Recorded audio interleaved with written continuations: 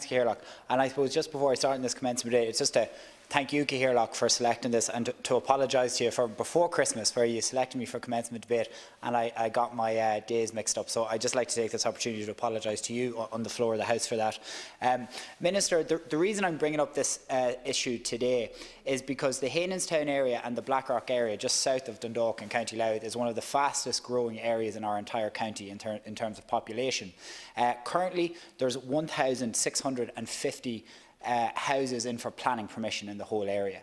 In the last 3 years, we've seen the building of over 500 houses. At the minute in Blackrock, which is just right beside it, there's 2 primary schools which are completely full.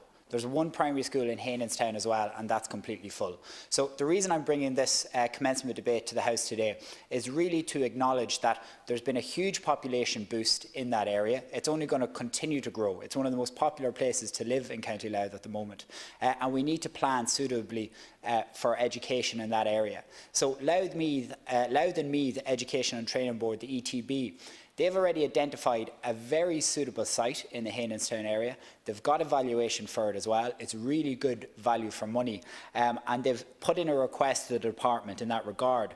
I really think it's important, I suppose, that the Department of Education make this a priority in terms of identifying a suitable school location.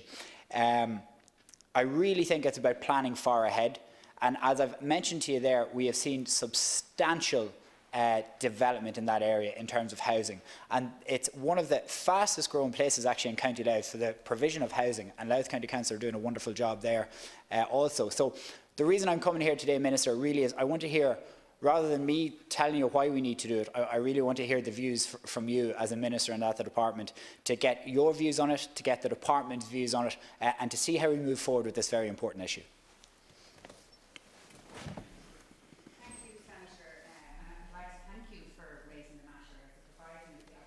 To clarify the current position in relation to the provision of additional primary school places in Dundalk, County Louth.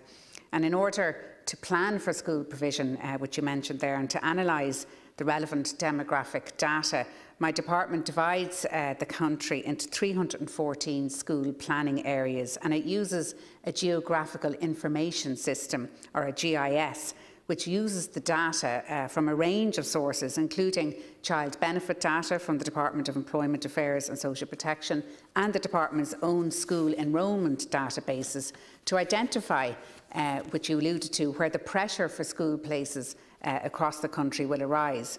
And the Department has strengthened this process this year through specific initiatives, such as enhanced engagement with local authorities, and I note what you're saying about the fast-growing demographic in Dundalk, in relation to the information on residential development incorporated in the analysis process. Also, additional engagement with patron bodies in relation to their local knowledge on school place requirements.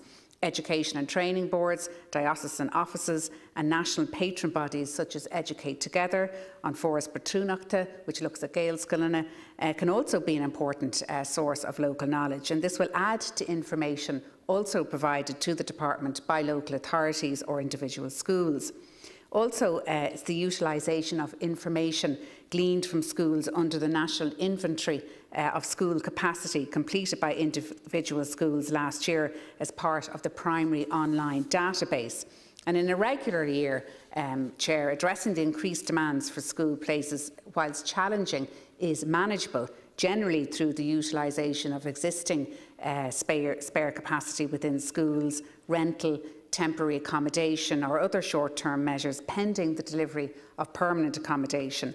But the Dundalk primary school planning area is made up of 29 primary schools, and in relation to the provision of additional primary school places for Dundalk, my department has recently approved, Deputy, the expansion of St Francis National School in Blackrock to a 2-stream 16-classroom school. And the project approved will provide an additional 8 permanent classrooms and includes a 2-classroom special education needs base, which obviously, as the Minister for Special Education, I'm particularly pleased about that. And a design team has been appointed already for the project, and it's currently at an early architectural planning stage. And the project has been devolved to Louth Meath Education and Training Board for delivery. And pending completion of this project, and in order to meet the immediate accommodation needs of St Francis National School, my department also approved the temporary accommodation of 2 mainstream classrooms for the current school year, as well as a further mainstream classroom and 1 special education needs classroom for the 2021-2022 school year. And it's envisaged that all of this accommodation, Deputy, will be in place for the start of the next school year, and this additionality is expected to cater for the future needs in the Dundalk area. And my department also understands that there is also further capacity within existing primary schools in the school planning area. And I also wish to advise the Senator that updates in relation to all building projects are provided on my department's website, and this is updated regularly. But once again, I want to thank the Senator for your particular interest in this area, and I hope that I've outlined the position in a satisfactory way to you in relation to the primary school provision in Dundalk. Thank you very much, Minister, for your very comprehensive reply. It really is very much appreciated.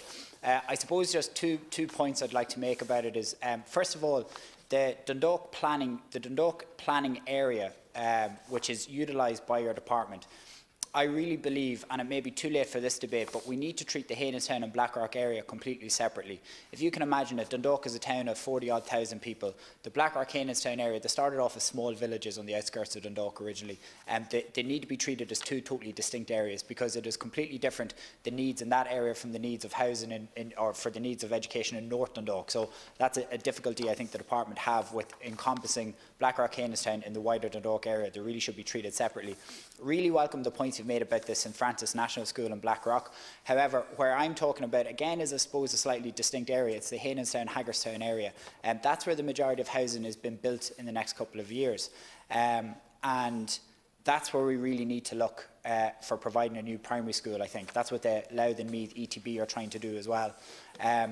It is really welcomed in Blackrock, but it's a totally separate issue, and I really think we need to cater for the children in the Hainostown Blackrock area, and that's why I'm bringing this debate to the floor today. Thank you, Minister.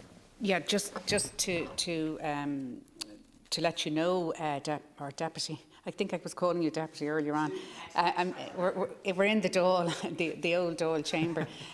So apologies, Senator, for that. But just to say that, obviously, you know, the building and planning unit within the department, you know, has its own way of dealing with and forecasting in terms of providing school places and indeed schools into the future. And I mentioned to you earlier on about the 314 school planning areas, but I will bring what you have said today, Senator, to the attention of the Minister for Education, who really is over the remit in relation to the building and planning of schools. And as I said already, there are 29 primary schools in existence in the Dundalk primary school planning area. That's not to say that there isn't a case to be made for what you say about Hainostown and Blackrock. And I think it may be worth your while, Senator, putting in a particular submission perhaps to the department, you know, in writing, other than just a commencement notice, and perhaps setting out the reasons that you articulated there, particularly if there's 40,000 extra people and the increasing demographic that you've alluded to there. It may be worthwhile putting in something in writing to the department. Seanad Éireann, and thank you for explaining the situation in relation to prior to Christmas. I know you were double booked on that day and you had a constituency issue that you had to deal with.